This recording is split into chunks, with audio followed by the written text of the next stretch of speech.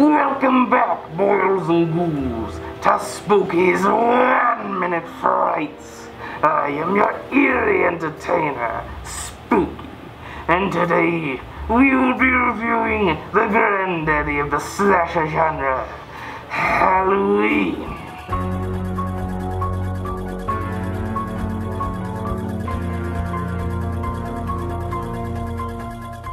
Halloween was directed by the spectacular John Carpenter, famous for his other films such as The Thing remake and Escape from New York. Halloween was quietly released in the fall of 1978 and has grown to be one of the most influential slasher movies of all time.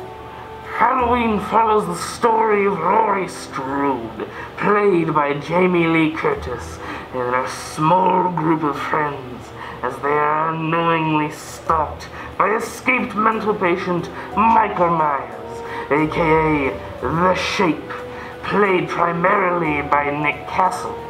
All the while, Michael's psychologist, Dr. Samuel Loomis, played by late, great Donald Pleasence, attempts to track down Michael before he can cause any more damage. With a chillingly tense atmosphere, a brilliant score by John Carpenter himself, and the unsettling presence of Nick Castle as The Shape, Halloween is a film I recommend to any new horror fan who's wondering, where do I start?